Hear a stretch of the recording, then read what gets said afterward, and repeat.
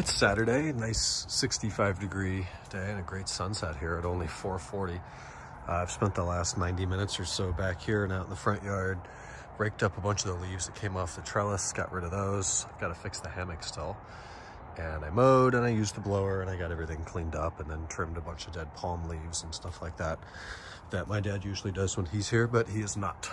On the 540, I started it up cold earlier today, let it run for about 20 minutes. Happy to say there are no codes coming up in the DME, so that's good. We'll get out tomorrow and drive a little bit, maybe up and down the PCH, down to Coronado, something like that. Get some more miles on it, see what the complaints are with the car. I know there's still a couple things bugging me. This lower B-pillar trim here on the passenger side seems to like rattle against something a little bit, so maybe there's a broken tab. I'll have to dig that up and see. Clutch pedal, after the car sits for a while, it's like the clutch pedal binds in the first inch of travel, so I may want to pull that sealing out of there and shoot some white lithium grease or something up in there on the pin, lubricate that just a touch. And then the driver's seat, annoyingly, as you kind of hit the brakes and your body weight shifts forwards, there's a bit of a squeak or a rattle somewhere low in the seat. If you adjust the seat, like the pitch of the bottom cushion, I like to sit, if my ass is over here and my knees are over here, I like to have it a little bit like this for more support for my long legs. If I bring it down here, it'll go away for like 20 minutes. And then it comes back. So I keep moving it up and down, and that's annoying. I have not yet missed, and Kenan just asked me this the other day. He's like, have you missed heated seats yet? And the answer right now is not yet. I don't think I've driven the car enough. It's not quite cold enough yet. I haven't had any early mornings or ultra late nights in this car where I want the heated seat.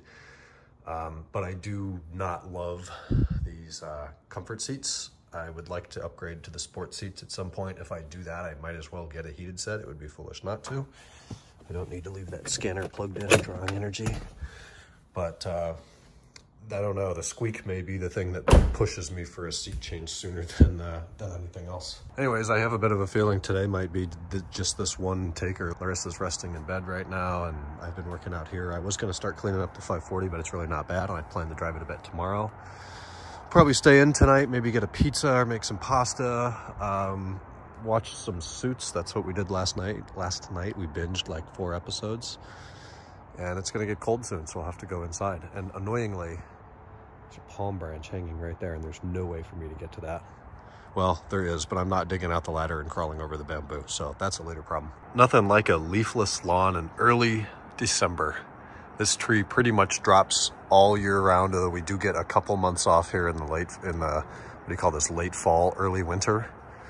And they all mow up without any need for a blower or a rake or anything that's otherwise horribly annoying. Golden hour in the mountains. I'm gonna say goodnight here, unless we come up with anything interesting for tonight, then I'll get some more clips in, but probably a night of just resting inside and hanging out on the couch. So happy Saturday. Talk to you guys Sunday.